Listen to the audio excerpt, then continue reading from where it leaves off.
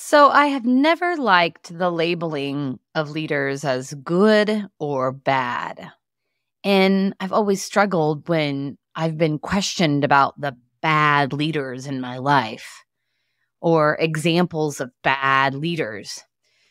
Because here's the thing, I've worked with a lot of leaders who had trouble spots. Yes, of course, every single person has trouble spots.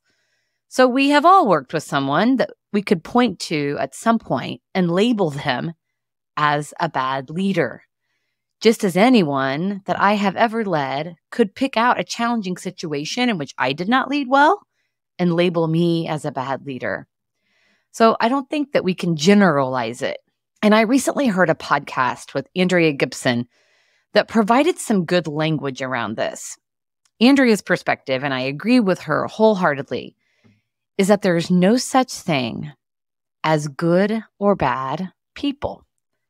There are only people who are healing their wounds and those who are not. There are leaders who are coachable and always striving to be better, and then there are those who are not.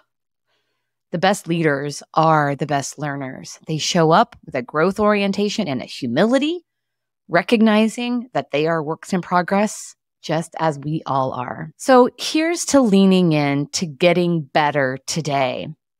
Here's to doing the work, doing the healing that we all need to do. You are a work in progress, just as I am, and just as every single leader is. So let's press into that.